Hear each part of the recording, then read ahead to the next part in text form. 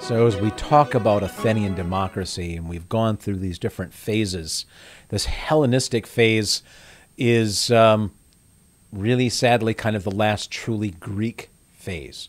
Because if you know your history through this period, the next thing to happen is Rome. Now, Athens is not happy about being controlled by Macedon, so they make a deal with the Romans. They say, overthrow Macedon, we'll help you. We'll supply wealth, we'll supply men, troops, we'll supply ships. We'll give you everything that we can to help you successfully overthrow Macedon and get these Greek kings off our back. And they do that, and they are successful with that, and they are rewarded with a certain level of freedom for a time. They're given the title Civitas Federati. Civitas Federati basically means a civilian government. It's a particular term within the Roman system, early Roman system.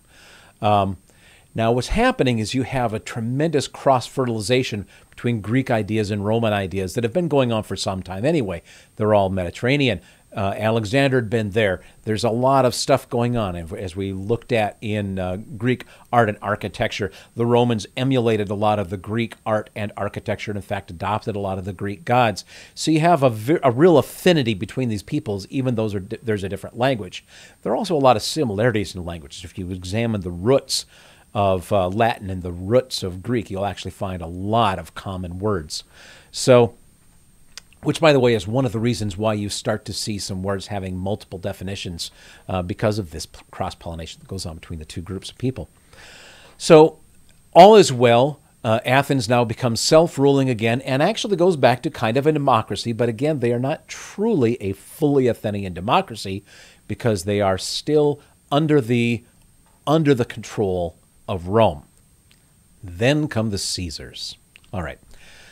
The Caesars create from Rome no longer a republic. Now it is an empire. And this whole idea of the republic, which is drawn from some of the ideas of the Greek city-states, and particularly of Athens, with Athens very representative sort of elements within their democracy, although by the time they'd reached the peak, they were acting on pure democracy, which again, we're going to talk about the Sicilian expedition. We'll see the downside of that. But this pure democracy still had these representative elements, and the Romans took that and recognized that that was a greater strength, and it was upon that foundation that they built the Roman Republic.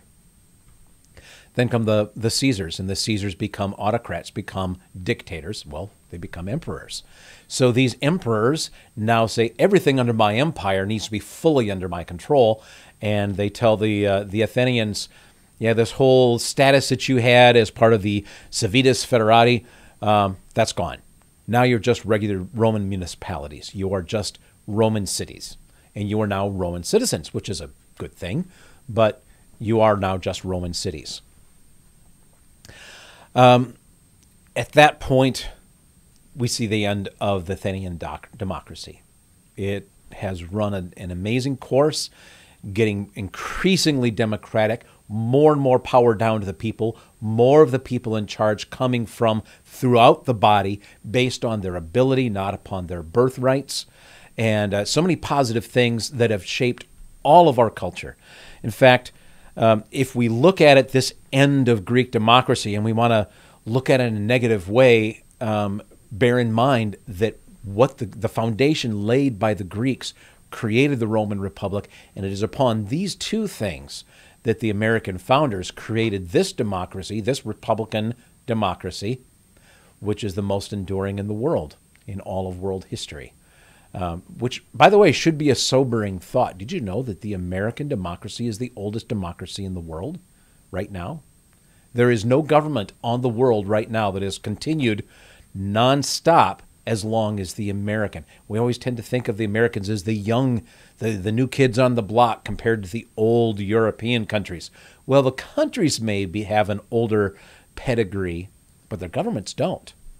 Now, you could easily say that there were Republican elements in the British Parliament, which goes back before the American Revolution. Fine, I'll give you that. but they don't have a written constitution.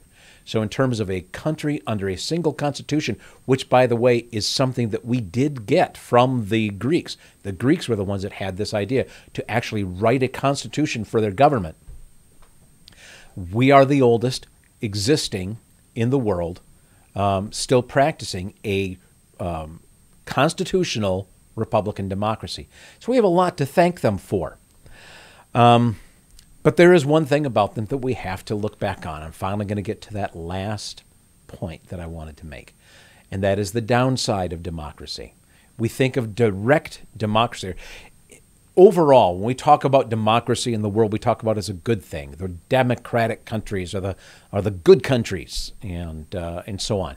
Well, and that may be true, but democratic systems are not created equal. Parliamentary systems are representative democracies to a point, but they are not the same as a true republic. And no matter how you look at it, the fact is that direct democracies, where they are put in place, typically do not last, and they don't last for a reason, because it eventually turns into something called the tyranny of the majority. Tyranny of the majority. So in other words, the majority takes on a mob mentality, and that majority becomes its own tyrant. We saw this in the French Revolution.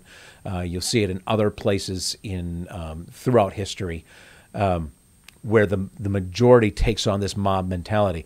Again, a democracy, if you take the word from its actual Greek roots, the power, people empowered, or power of the people, that refers to a mob scene. That refers to a riot. Okay, so democracy can quickly devolve into that situation. And the specific example quoted by some of the founding fathers is this Sicilian campaign. All right, in the Sicilian campaign, you have a couple of very important, popular, charismatic individuals, Cleon and Alcibiades. Alcibiades is a guy who really wants to win the Peloponnesian War, and so does Cleon. And they and others have this idea, but Alcibiades in particular is kind of looked at as the villain of this whole story. He decides we're going to take Sicily, because if we can take Sicily, we can use that and leverage that against Sparta. Okay, that sounds good so far. But he decides we're going to go in with 60 ships, no hoplites, that was their heavily armed infantry, no horsemen. We're just going to take this small force, just try to go in, and we'll basically kind of do a soft takeover of Sicily. Well, that sounded good, but another politician who thought it was a terrible idea said, fine, I will come in, but he also knew that he didn't have the power, because the people liked the idea. This guy was very popular. He's very charismatic. So we got the people behind him to go for this sort of, this is the thing that's going to win the war. So he says, fine, you know what?